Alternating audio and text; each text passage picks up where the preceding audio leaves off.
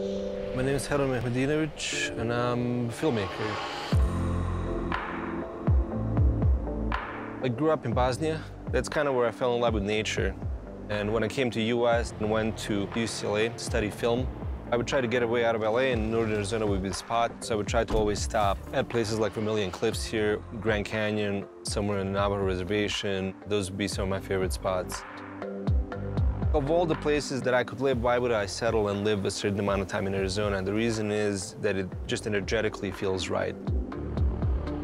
Anybody that has any sense of adventure should gravitate to such a place. Night photography especially is surprising, and it makes each shoot its own unique, fun experience. What's beautiful about astrophotography is that whether you want it to be or not, it's actually an activist kind of photography. And I say that because anybody that sees the night sky in its pristine form is going to have the question, what is that? They're going to know, like, is that possible? Is that real? Yes, it's real. Well, why didn't I see it? Well, you don't see it because of light pollution.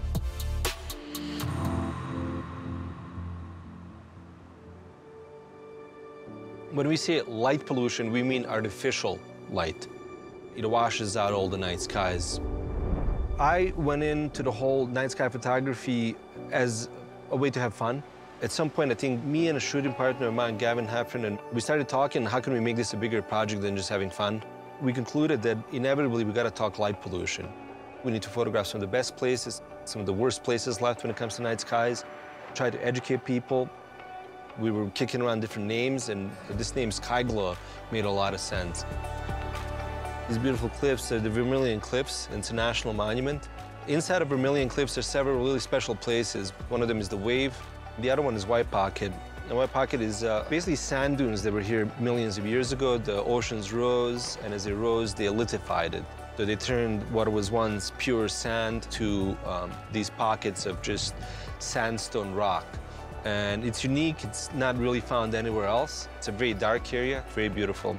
It's also very quiet. You have to keep checking if you lost your hearing because it's so quiet, and I love that.